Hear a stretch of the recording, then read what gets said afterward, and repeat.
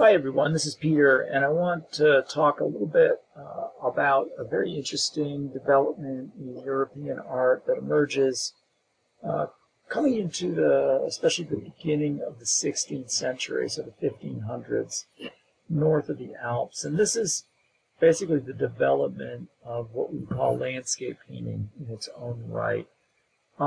This is it's a tricky subject to discuss because, for starters, we need to define what landscape is and what that means, and then think a little bit about how it emerges concurrently with developments in other kinds of subject matter, and particularly what we might describe as more secular subjects, genre painting, still life, portraiture, and so on. So we're going to start looking at an important sort of progenitor of landscape painting, and that is an individual named Joachim Patinir. This is a really formative character. He's a really formative character in the early development of independent landscape painting. And this piece is in the Prado in Madrid, Spain, is a great example of the kind of art that a landscape painter might make, again, in the initial decades or so of the 16th century. What Patinir's done here is given us an image that is kind of two images simultaneously, namely an image with religious overtones with the figure of St. Jerome in the foreground, and also in a real sense kind of larger, what's often going to be described as a cosmic or world landscape view with a much, much broader range and variety of situations.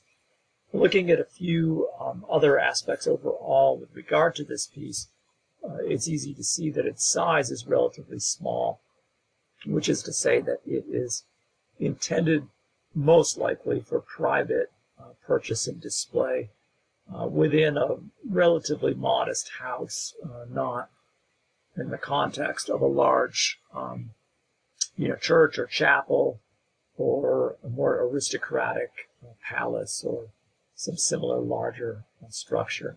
So it's intended to be purchased by an individual who wishes to keep it, in kind of close proximity to everyday life.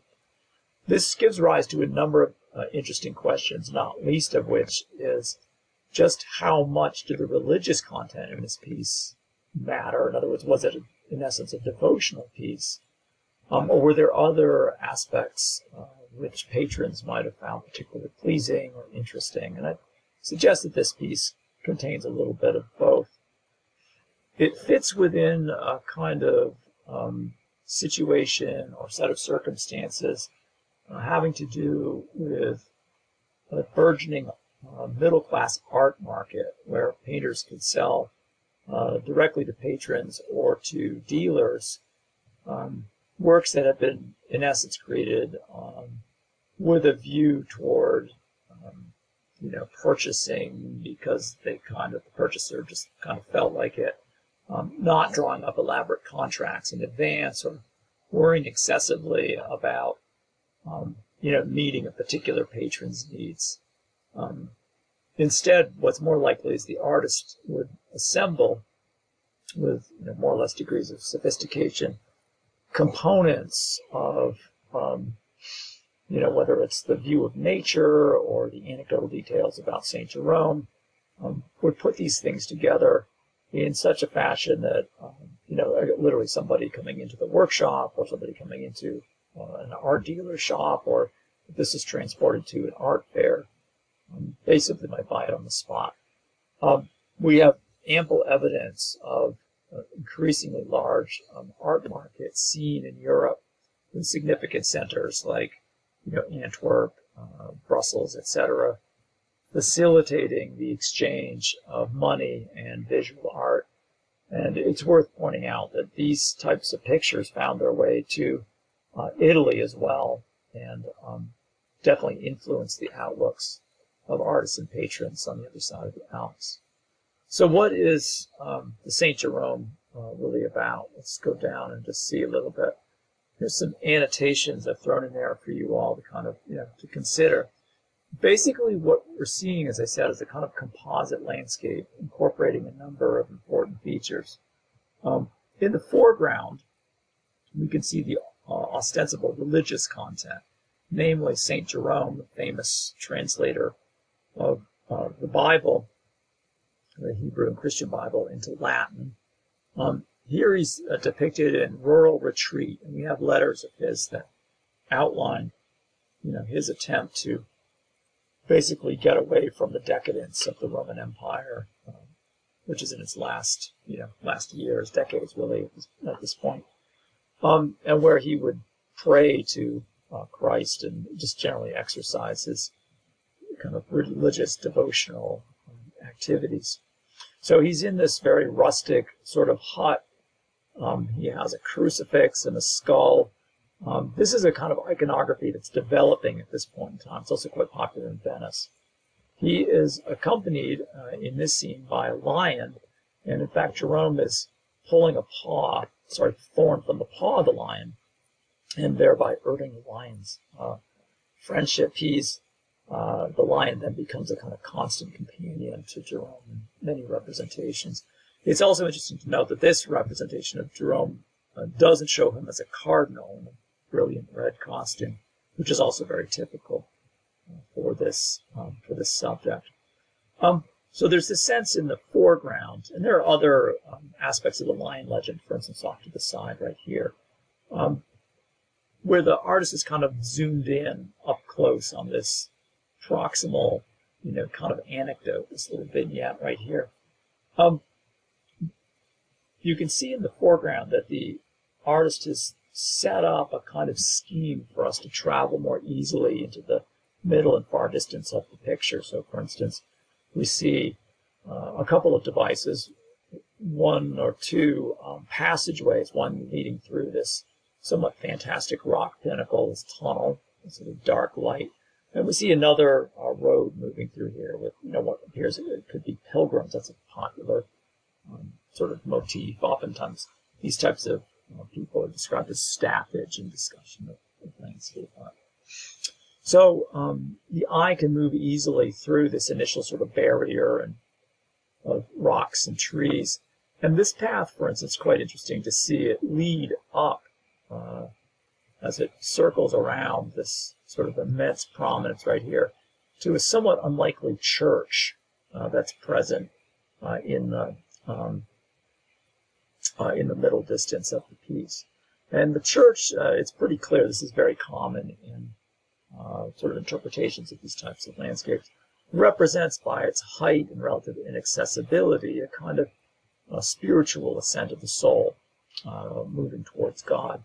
And the division that's marked by that prominent outcropping between the sort of city of God, to borrow Augustine's phrase, and the city of man in the lower and more sort of prosaic location, I think it's probably deliberate.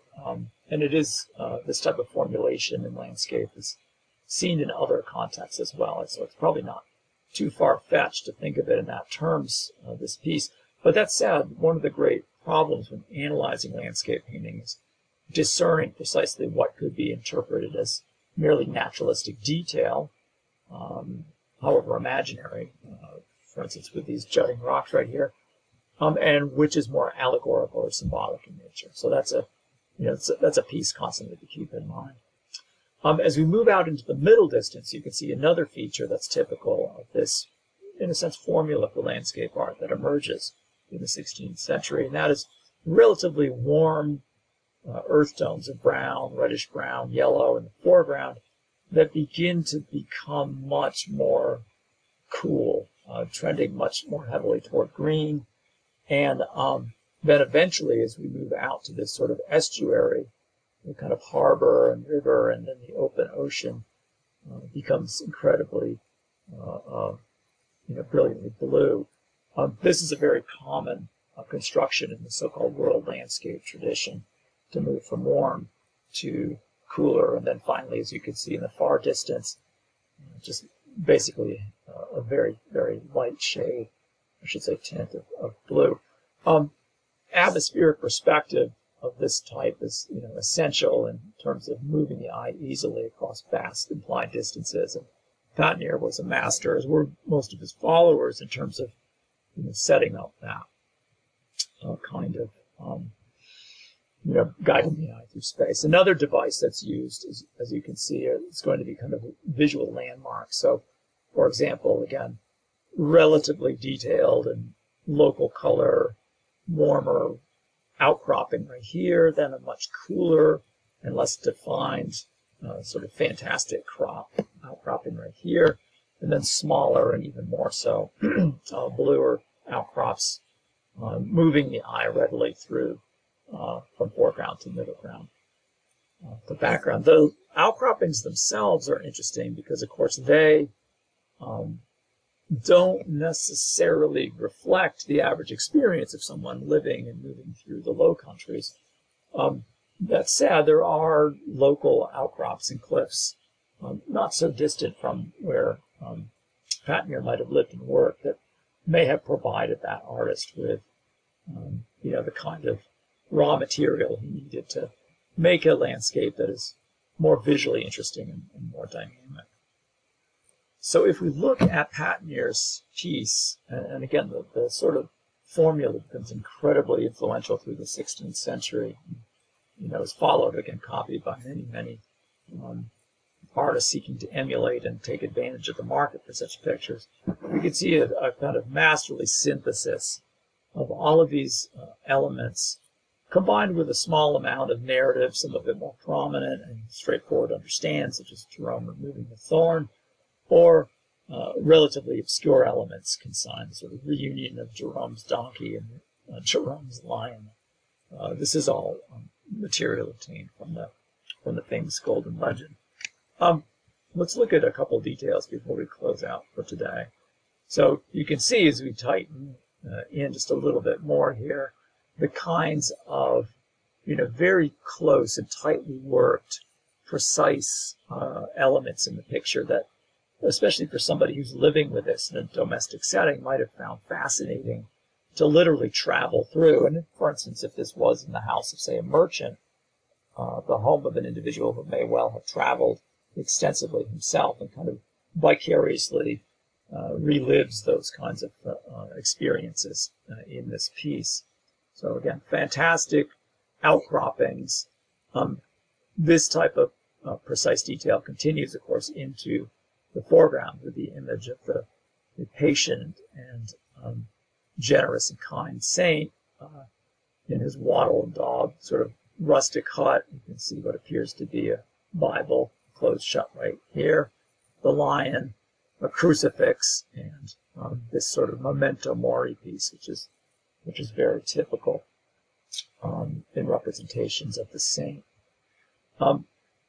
For the next talk, I'll go into a kind of development of this theme, especially in the work of Peter Bruegel the Elder, where he takes many of the same ingredients, but reworks them in a much more secular fashion.